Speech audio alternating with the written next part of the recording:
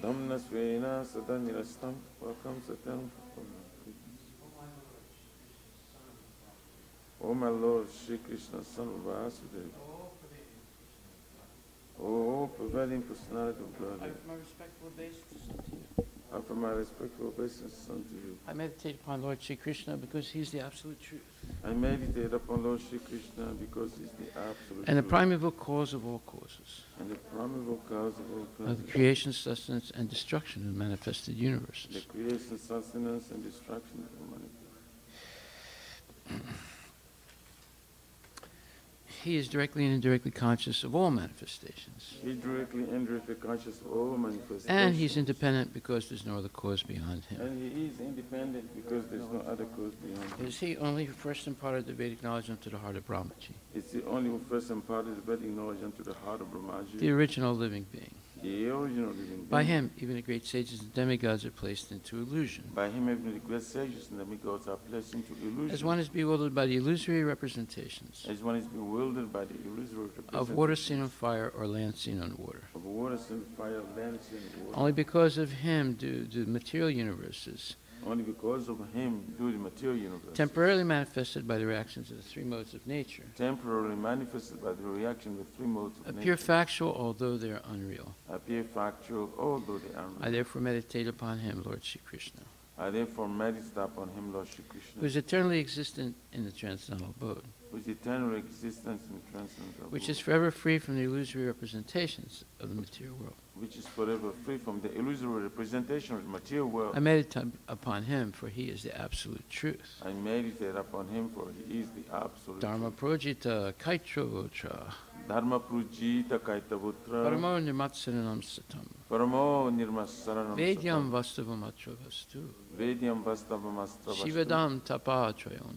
Shivadam tapo trayon. Srimad Bhagavate Mahamuni Krite. Srimad Bhagavate Mahamuni Krite. Kimva Parer Ishwaraha. Kimva Parer Ishwaraha. Sadyo Hridi Avuridyatetra. Sadyo Hridi Avuridyatetra. Kriti Bhi Sususabhistakshana. Kriti Bhi Sususabhi.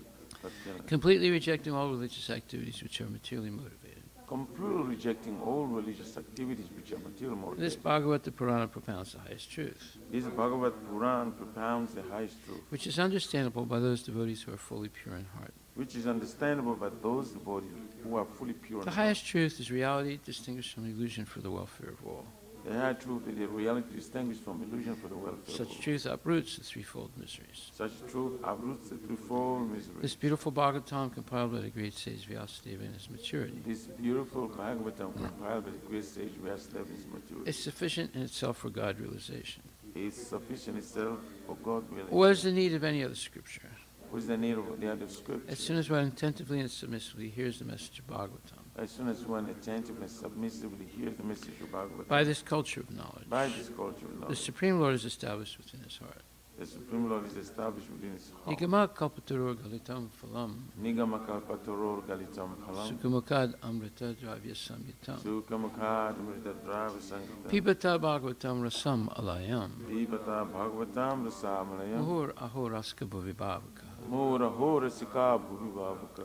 O expert and thoughtful men, relish Srimad Bhagavatam. O expert and thoughtful men, relish Srimad Bhagavatam. The mature fruit of the desired tree of Vedic literatures. The mature fruit of the desired tree of Vedic literatures. It emanated from the lips of C. Sukadeva Goswami. It emanated from the lips of Sri Sukadeva Goswami. Therefore, this fruit has become even more tasteful. Therefore, this fruit has become even more tasteful. Although its nectarian juice was already relishable. Although its nectarian juice was always relishable for all. Including liberated souls. Including liberated souls. Shanvatam Swakata Krishna. Shanvatam Swakata Krishna. Punya Shravana Kirtana. Punya Shravana Kirtana. Hridyantaksto Hyabadrani. Hridyantaksto Hyabadrani. Vidunati Srihitsatam. Vidunati Srihitsatam. To hear about Krishna from Vedic literatures. To hear about Krishna from the Vedic literatures. Or to hear from him directly through the Bhagavad Gita. But to hear from him directly through Bhagavad Gita. Is itself righteous activity. It itself righteous activity. And for one who hears about Krishna. And for one who hears about Krishna. Lord Krishna, who is dwelling in everyone's heart. Lord Krishna is dwelling within everyone's heart. Acts as a best wishing friend. acts as the best wishing and friend. purifies the devotee who constantly engages in hearing of him. And purifies the devotee who's constantly engaged in Nasta hearing. presu badresu Nasta prayesha bhadreshu. nityam bhagavata sevaya Nityam bhagavata bhagavati uttamasloke Bhagavati uttamasloke. bhaktir bhavati naistiki. Bhaktir bhavati nastiti. In this way, a devotee naturally develops his dormant transcendental knowledge. In this way, the devotee naturally develops his dormant transcendental. As he hears more about Krishna from the Bhagavatam As he hears more about Krishna from the Bhagavatam and from the and devotees, from the devotees, he becomes fixed in the devotional service of the Lord. he becomes fixed in devotional service of the Lord. Tadarajastumo bhava Tada rajastamo bhava kamalobhadayaschaye kamalobhadayascha cheta itarinavidam cheta itaranavina stitvam sattve prasidati. stitam sattva prasedati. By development of devotional service, By development of devotional service, one becomes freed from the modes of passion and ignorance, one becomes freed from the modes of passion and ignorance.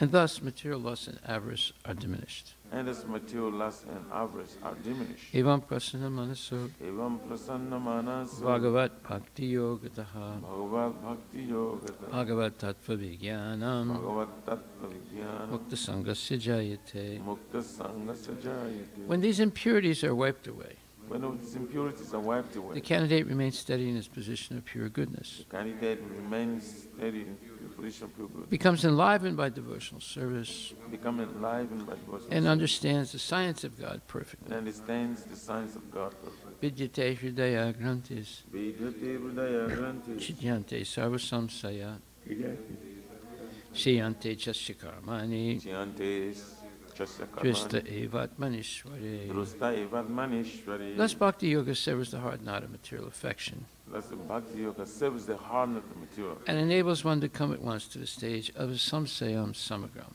and enable one to come at once to the stage of samshasamagra, understanding of the Supreme Absolute Truth, Personality of Godhead. understanding the supreme absolute truth, personality of Godhead. Therefore, only by hearing from Krishna or from his devotee in Krishna consciousness Therefore, it's only by hearing from Krishna, from Krishna consciousness, can one understand the science of Krishna. can one understand the science of Krishna.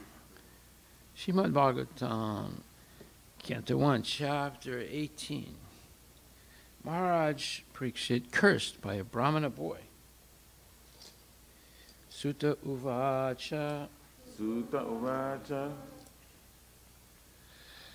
Yovai Droni Astraviplusto Yovai Drauni Astraviplusto Namatur Udare Mrita Namatur Udare Mritaha Anugrahad Bhagavata Anugrahad Bhagavata Krishnas Yad Bhuta Karmana. Krishnasyad Bhuta Karmana.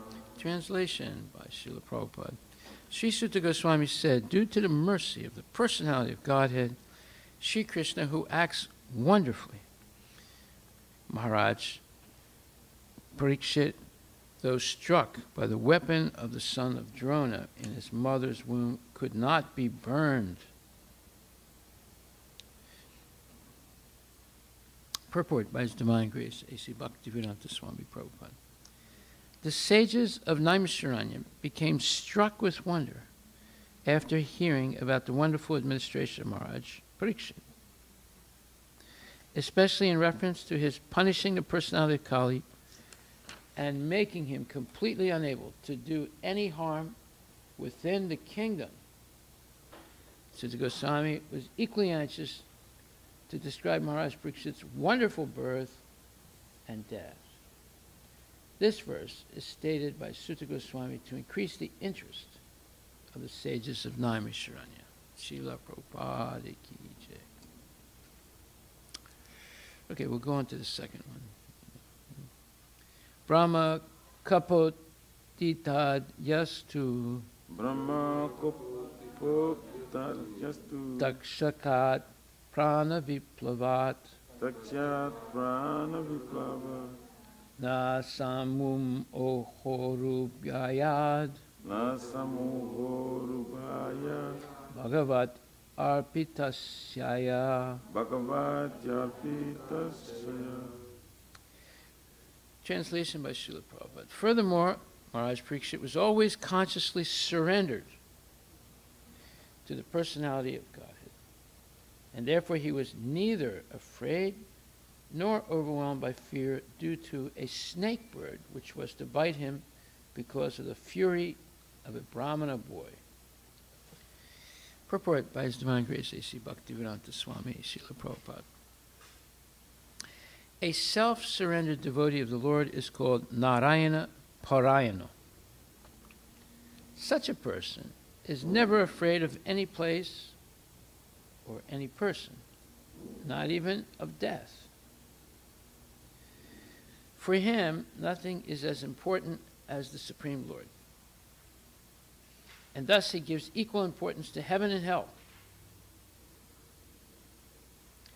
He knows well that both heaven and hell are creations of the Lord, and similarly, life and death are different conditions of existence created by the Lord. But in all conditions and in all circumstances, remembrance of Narayana is essential. The Narayana Parayana practices this constantly. Maharaj Parikshit was such a pure devotee. He was wrongfully cursed by an inexperienced son of a Brahmana, who, under the influence of Kali, and Maharaj Parikshit took this to be sent by Narayana. He knew that Narayana, Lord Krishna, had saved him when he was burned in the womb of his mother. And if he were to be killed by a snake bite, it would also take place by the will of the Lord. The devotee never goes against the will of the Lord. Anything sent by God is a blessing for the devotee. Therefore, Maharaj Parikshit was neither afraid nor bewildered by such things. That is the sign of a pure devotee of the Lord. Srila Prabhupada ki jai. Okay, so this is really important verse and purport. Well, both are important.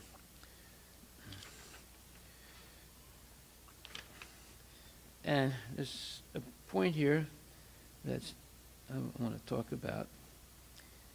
He who knows well that both heaven and hell are creations of the Lord, and similarly life and death are different conditions of existence created by the Lord. He knows well that both heaven and hell are creations of the Lord, and similarly life and death are different conditions of existence created by the Lord. Okay, but in all circumstances, in all conditions, and in all circumstances, remembrance of Narayana is essential. So that's why we say, if someone says, oh, can you please give me a blessing? I always say, Krishna Matir Astu. May you always remember Krishna. Because you can also remember Krishna in hell. In fact, you probably remember him more in hell than in heaven. It's material heaven. So we see this remembrance of Krishna is the most important thing in our life. And the worst thing we do is forget Krishna, forgetfulness of Krishna. Now, most people are in a state of forgetfulness of Krishna. Most people on this earth. They go through long periods where they don't remember Krishna. Then when they go to a funeral, they hear the priest or the minister or the devotee say a few words about God. You know, they listen, but I don't know if it makes a big difference in their life. If someone is very sick in the audience, or while the priest or the devotee is speaking, sometimes it makes a difference. But usually they just hear it, and in one ear, out the other ear. As soon as they go out, they're back to mundane life, not thinking about God, not thinking about this could happen to me, I could be next in line for the funeral house, and so forth. So this forgetfulness of Krishna is the cause of all our troubles in life. And unless we take this interest in hearing about Krishna, our memory of Krishna is never really awakened. This is explained in two verses, which are really nice. One is 11th chapter, 32nd verse. Is it the 32nd verse? No. Okay, 13th chapter, 26th verse. Let's take a look at that. 13th chapter. Yeah, 13th chapter, 26th verse says, oh, 1136. I didn't look at that properly. Okay, so it says that, and there are those who, although not conversant in spiritual knowledge, begin to worship the Supreme Person upon hearing about him from others. Because of their tendency to hear from authorities, they also transcend the path of birth and death. Now, that's exactly what we're doing. We're trying to develop this tendency to hear about the Lord on a regular basis. And Prabhupada writes in the purport, this verse is particularly applicable to modern society because in modern society there's practically no education in spiritual matters. There it is. No education in spiritual matters. Some of the people may appear to be atheistic or agnostic or philosophical, but actually there's no knowledge of philosophy. As for the common man, if he is a good soul, then there is a chance for advancement by hearing. This hearing process is very important. Lord Chaitanya, who preached Krishna consciousness in the modern world, gave great stress to hearing because if the common man simply hears from authoritative sources, he can progress, especially according to Lord Chaitanya. If he hears the transcendental vibration, Hare Krishna, Krishna Krishna, Hare Hare, Hare Rama, Rama Rama, Hare Hare. It is stated, therefore, that all men should take advantage of hearing from realized souls and gradually become able to understand everything. The worship of the Supreme Lord will then undoubtedly take place. Lord Chaitanya has said that in this age, no one needs to change his position, but one should give up the endeavor to understand the absolute truth by speculative reasoning. What did they teach you in school? Speculative reasoning. This is the disease. It's even in ISKCON. There are speculators also. Unbelievable, but true. Now, why do I say that? Well, those who do speculate in ISKCON, they deviate. Just like the whole Ritvik, or I call it the nitpick movement, is one of gigantic speculation. Right? And therefore, we stick to the verse, Mahajana Yena Gata Sapanta, that you can't understand Krishna simply by study. You can't understand Krishna simply by going to this lecture or that lecture. You can't understand Krishna by any other means because it's a secret hidden in the heart of a pure devotee. Then how can you understand? Mahajana Yena Gata Sapanta. Simply follow the path chalked out or outlined by the pure devotee. So that's what we're doing. Prabhupada chalked out a path for us. Waking up early every day, bathing, coming to Mangal Arati. And he didn't say, when the class starts, you walk out of the room.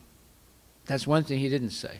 He also said you should hear the class. Not only you take part in Mangal Arati, you should also hear the class, at least once a day. But actually, it's preferable twice a day. So, this hearing is the most important thing. It says there are 9 types of devotional service. Number 1 is Shravanam, hearing. And number 2 is, well, Kirtan, repeating what you hear, right? So Kirtan is one person chants and everyone else repeats it. Bhagvatam is one person recites and everyone repeats it, just like every morning saying that from our respectful obeisance unto the Supreme Absolute Truth, Personality of Godhead, Sri Krishna. So, and everybody repeats it. So this hearing and chanting, or hearing and repeating, is the way you learn spiritual knowledge. It's also reading, because we have bad memories in this age. Before, there was no reading. You didn't have to read before. You would hear it once, because everyone was following strictly rules and regulations in Satya Yuga. You could remember the rest of your life. You only had to hear it once. But Kali Yuga is so disjuncted and deteriorated by weapons of mass distraction that people have to hear over and over again until they finally can assimilate something and remember it the rest of their life. So this repetition is very important in Kali Yuga. Sometimes people say, I mean, all of Prabhupada's purports are the same. Chant Hare Krishna, follow the rules and regulations, and eat prasadam. Why doesn't he write something different? No, because he is writing something different in every purport, believe me. But we're so dull, we miss it. And I'll give you examples of it. I'll give you examples. For example, Prabhupada says,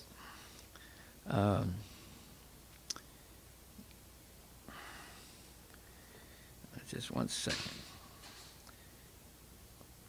Okay. Yeah. So there's a letter to a young lady at the time. Her name was Arundhati. She was the wife of the Pandit. I'll think of his name in a minute. Anyway, he was the translator, and he helped Prabhupada translate and Sanskrit and all those things. Anyway, Pradyumna was his name. Yeah. So he says, regarding your question, what does Rama mean in Hari Rama? Is this Balarama or Lord Ramachandra? You can take it both ways, Prabhupada says, because there's no difference between Ramachandra and Balarama. Generally, it means Krishna. So the name Rama now has three meanings. It refers to Krishna, it refers to Balarama, and it refers to Lord Ramachandra.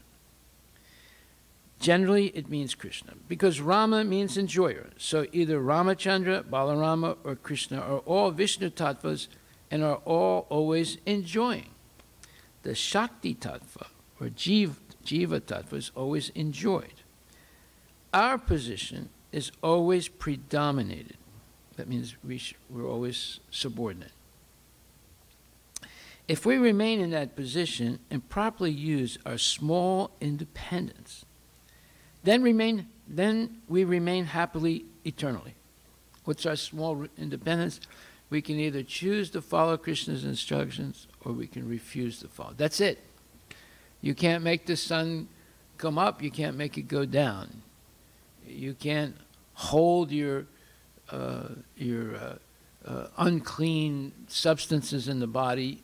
You will eventually have to evacuate them. There's so many things you can't do. But this one thing you can do. You can either accept Krishna or reject him. So that's the limit of our free will. So our position is always predominated. If we remain in that position and properly use our small independence, then we remain happily, eternally. But artificially, if we want to be independent and imitate the supreme enjoyer, then it is delusion. Material life means trying to imitate the enjoyer, meaning Krishna. And spiritual life means to remain in one's eternal position as enjoyed. This Hare Krishna mantra is addressed to the energy of the Lord and the Lord himself to keep, so the energy of the Lord is referring to Srimati Radharani. Right? So he's going to explain what the meaning of the Hare Krishna mantra is. This Hare Krishna mantra is addressed to the energy of the Lord and the Lord himself to keep the chanter in his eternal position of being enjoyed. The prayer is, my Lord, oh, the spiritual energy of the Lord, kindly keep me engaged in your service. Regarding your other question, Krishna in his four-handed Vishnu form is within our hearts, but he is not different from the two-handed Krishna. So here we have a simple letter that's repeating Prabhupada's instructions that is yes, in his books. But when you read this, it sort of strikes you.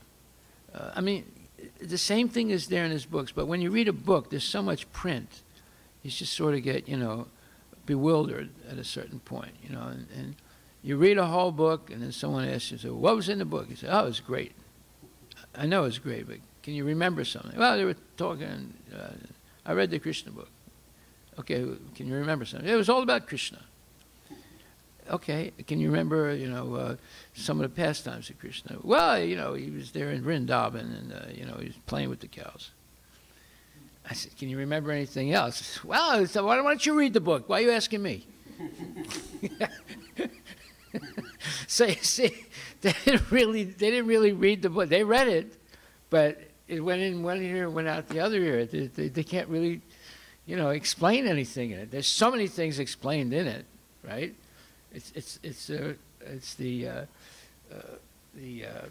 10th canto of Srimad Bhagavatam. It's the biggest canto of the whole Bhagavatam. And there's so many philosophical points in there, but can't remember anything.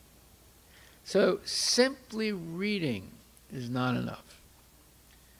But hearing from a person who's bona fide, then things begin to become clearer. And you should have questions. There should always be questions, because who can claim they understood everything? That would be a false premise. So there's always things that need to be cleared up. And by asking questions and getting clarification and then double checking it yourself to make sure the person didn't give you some gobbledygook answer, that's the way you learn. It's not that, oh, I got the answer, and then 2 days later you forgot it. No, you should double check. You should ask, oh, Prabhu, where did you get that quote from? Oh, and if the person can't tell you, there's a problem. It's like a red flag, goes up in the air. Wow, he doesn't know where he got that from. Oftentimes people are, well, I heard it in a class. What? You heard it in a class? How do you know it's true? It's got to be Shastric evidence. It's got to be a statement by Prabhupada, or some verse in the Bhagavatam was got to be in the purport of Bhagavatam. Just like, oh, I heard it in a class. That doesn't mean anything. What if you heard it incorrectly? And that happens often. Just like there was a class being given in Moscow, and the speaker was American, and there was a translator, Russian translator, who speaks Russian and supposed to be able to understand and speak English. So the devotee said, wake up 4 o'clock in the morning and take a cold shower and then chant your rounds. So he translated, wake up 4 o'clock in the morning and chant your rounds in the cold shower. The next day they had to take three devotees to the hospital for hypothermia. You're talking about Russia in the wintertime taking a cold shower. You see how easy it is to make a little mistake, right?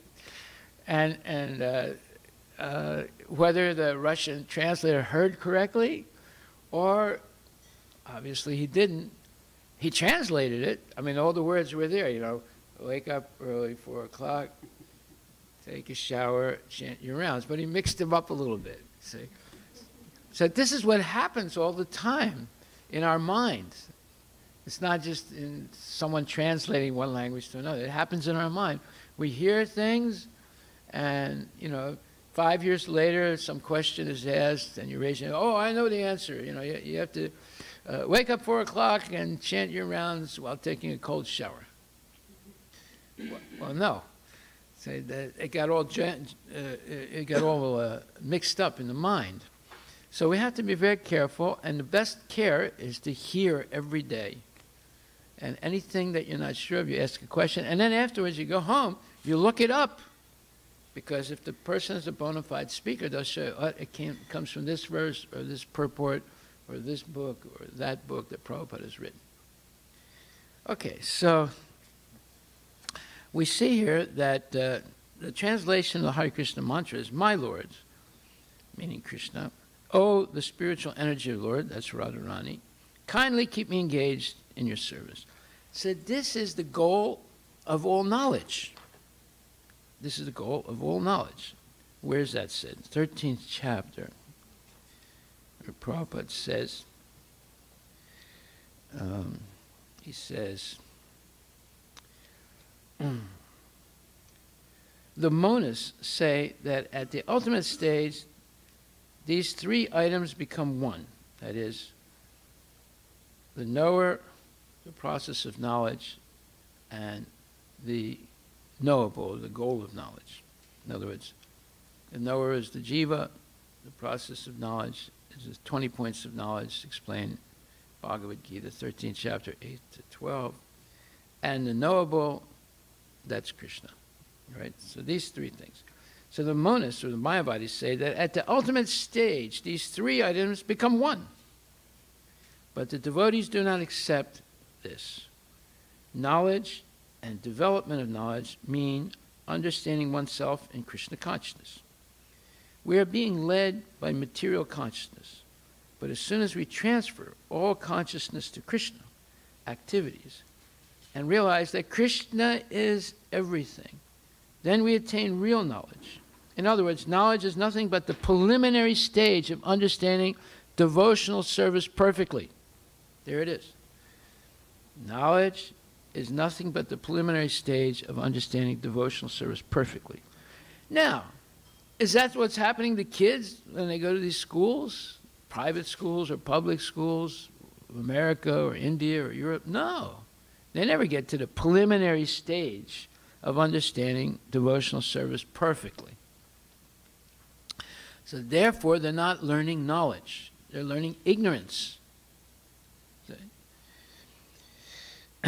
And then Prabhupada says, in the 15th chapter, this will be very clearly explained. Okay, we're not going to go there right now. But so then he says, now to summarize. One may understand that verses 13, chapter 6 and 7, beginning from Mahabhutani and continuing through Chaitanya Dhriti, analyze the material elements and certain manifestations of the symptoms of life. These combine to form the body or the field of activities. You see, this is science. This is the science of Krishna. And this is a science. It's perfectly explained in Bhagavad Gita. And verses 8 to 12 from Amanitvam through Tattvajnanartha Darshanam describe the process of knowledge for understanding both types of knower of the field of activities, namely the soul and the supersoul. So the process of knowledge is to understand what is the kshetra, the field of activity, which means this material body and the material universe. And secondly, to understand the process of knowledge. What is the process of knowledge? It's to help us understand the difference between Jivatma and Paramatma. And then third, then verses 13 through 18, beginning from Anadi Matparam and continuing through Hridi Sarvasya Vishtitam, describe the soul and the supersoul. Thus, three items have been described: the field of activity, the body, the process of understanding, and both the soul and the supersoul. It is especially described here that only the unalloyed devotees of the Lord can understand these three items clearly. What does it mean, unalloyed devotee? Someone who actually follows the regulative principles and always feels themselves subordinate to Guru and Krishna and follows the instructions of Guru and Krishna. Why do we say Guru and why don't we just say Krishna? Okay? Well, that's also explained in the 18th chapter, 59th verse. It says, No conditioned soul actually knows what is to be done and what is not to be done.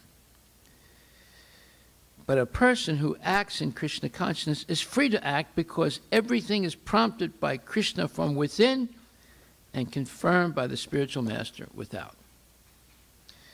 And the 13th chapter, 23rd verse, what does it say? It says,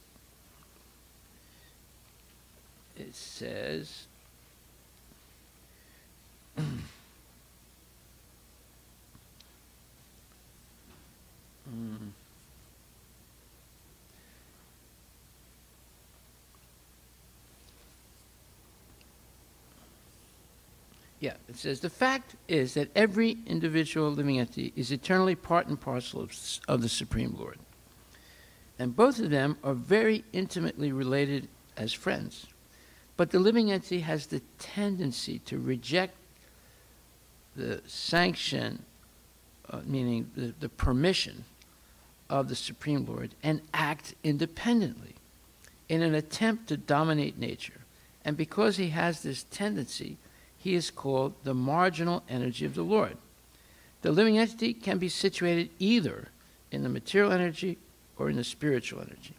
As long as he is conditioned by the material energy, the Supreme Lord, as his friend, the Supersoul, stays with him just to get him to return to the spiritual energy. The Lord is always eager to take him back to the spiritual energy. But due to his minute independence, the individual entity is continually rejecting the association of spiritual light. This misuse of independence is the cause of his material strife in the conditioned nature. The Lord, therefore, is always giving instruction from within and from without.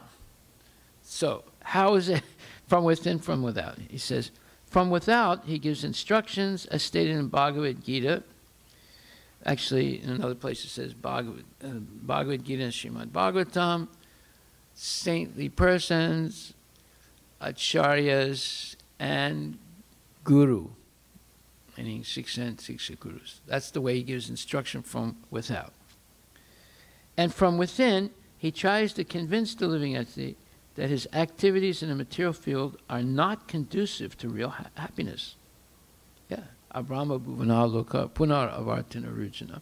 Hey Arjuna, from the highest planet, Lord Brahma's planet, down to the lowest, all are places of misery. Yeah. He's explaining it many times.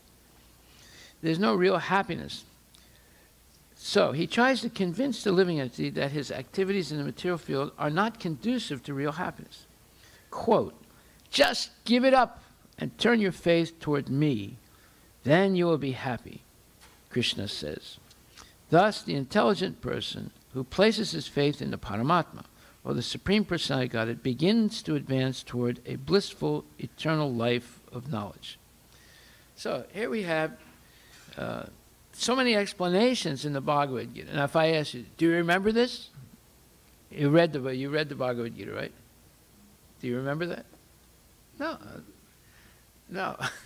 You say, I mean, do you remember any of the quotes I just made? I just gave. No. Although you read the Bhagavad Gita. You see, therefore it's important to hear it also from realized persons. Then it strikes you and say, wow, I didn't even realize that was in there. I read it, but I didn't realize it was in there, or I forgot it, or whatever. Maybe I was sleeping when I was reading it, So this hearing is most important. Okay, so coming back to what we were discussing.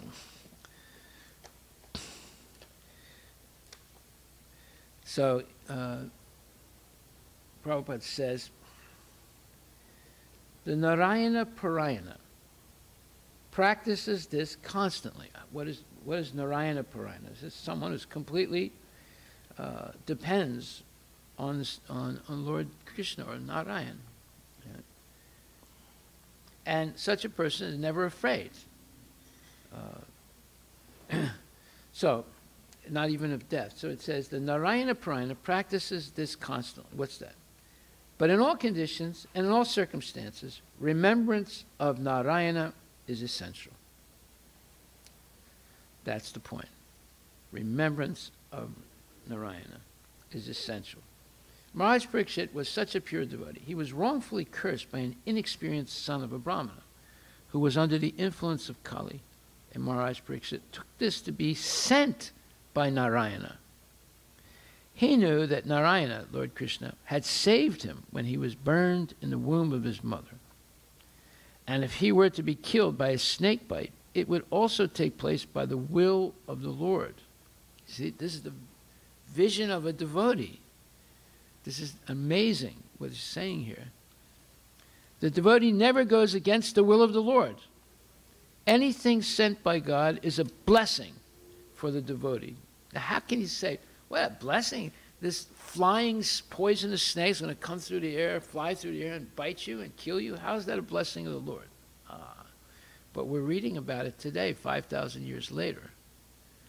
And whether Parikshit Maharaj was punishing Kali, or he was spreading Sankirtan all throughout his kingdom so Kali couldn't find any place to take hold, or he's going to die by a snake bite, it's all transcendental. It's all spiritual ecstasy. So, therefore, the devotee never goes against the will of the Lord. Anything sent by God is a blessing for the devotee. Therefore, Maharaj Parikshit was neither afraid of nor bewildered by such things. That is the sign of a pure devotee of the Lord. Srila Prabhupada ki jai. Are there any questions? Yeah. Yesterday somebody asked, what is the difference between real ego and false ego? Is there an example? Very good question. Real ego is Aham Brahmasmi. I am pure spirit soul and the eternal servant of Krishna.